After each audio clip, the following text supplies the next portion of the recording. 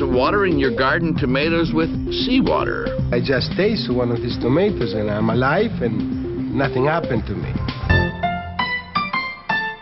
The directions for a human being are written in code, 3 billion letters long. These instructions tell our bodies how to live, how to grow, how to die. Researchers call this code the sequence.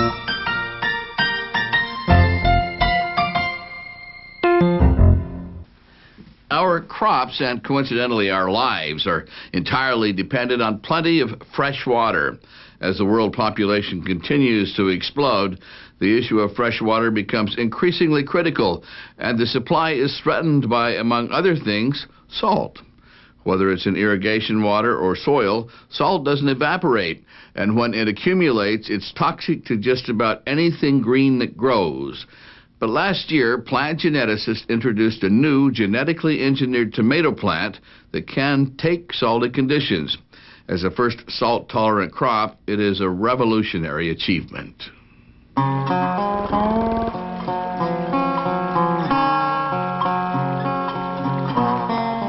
Crop irrigation allows farmers to depend less on erratic seasonal rainfall and the uncertainties of weather.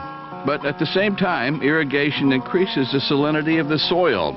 As it travels through rock and other soils, irrigation water picks up salts from mineral deposits in the earth. Salts build up in plants and disrupt the ability of the plant's cells to absorb water. Instead of going into the plant, water flows out. And when too much water is drawn out of its cells, the dehydrated plants can't survive. The result, once productive land, turns to desert, literally. According to the U.S. Department of Agriculture, worldwide, 25 million acres of once agriculturally productive land are being lost every year due to overly salty soil. Less farmland means less food. Add to that a worldwide boom in population, and the scope of the problem gets frightening. Here at the University of California, Davis, scientists are especially concerned. We are losing constantly land because of drought and salinity. In fact, 25 to 30% of all the land that we are watering right now, we just lost it because of the buildup of sodium. Population is going to increase. We are over 6 billion people right now. It is estimated that in 10 years we are going to reach 8 billion, 8.3 according to the UN, 8.3 billion people, and food has to be found. And for plant geneticist Eduardo Blumwald, finding this food means genetically creating it. He led the UC Davis team that recently developed the first ever salt-tolerant plant, the tomato.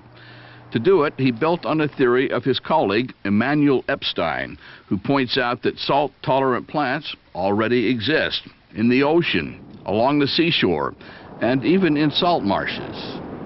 There is no fundamental biological incompatibility between plant life and salinity. So let's use that knowledge and select and breed plants to make them more salt-tolerant. Easier said than done, but here's how it worked. How to create a salt-tolerant tomato plant. Dr. Blumwald started with a type of cabbage plant that survived well in salty conditions.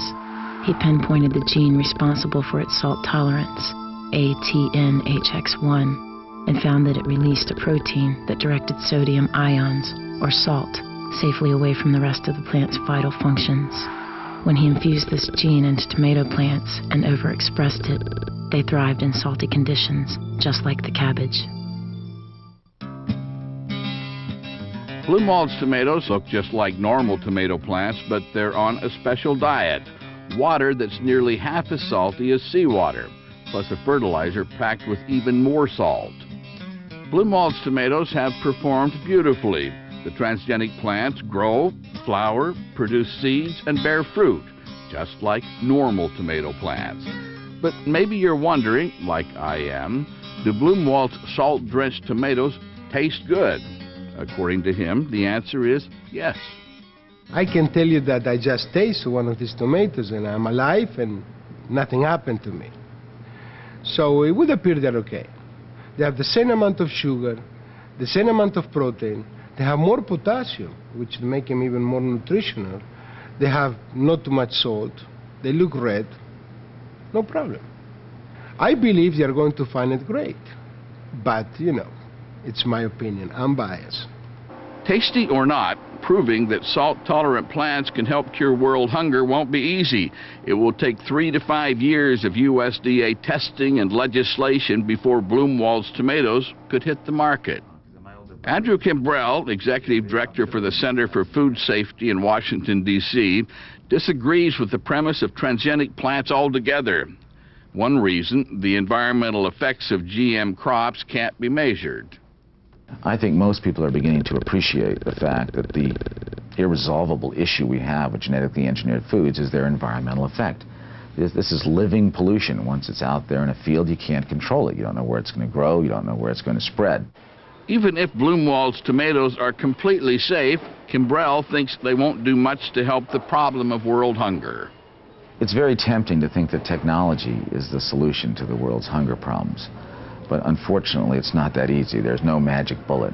Hunger is caused by political and economic policies that create widespread poverty throughout the world, where people are no longer growing their food and simply can't afford to buy food. The real answer is in land reform and much more socially equitable societies where we have more equal distribution of wealth so people can actually afford food. It's that simple. Blumwald, however, focuses on those who would benefit.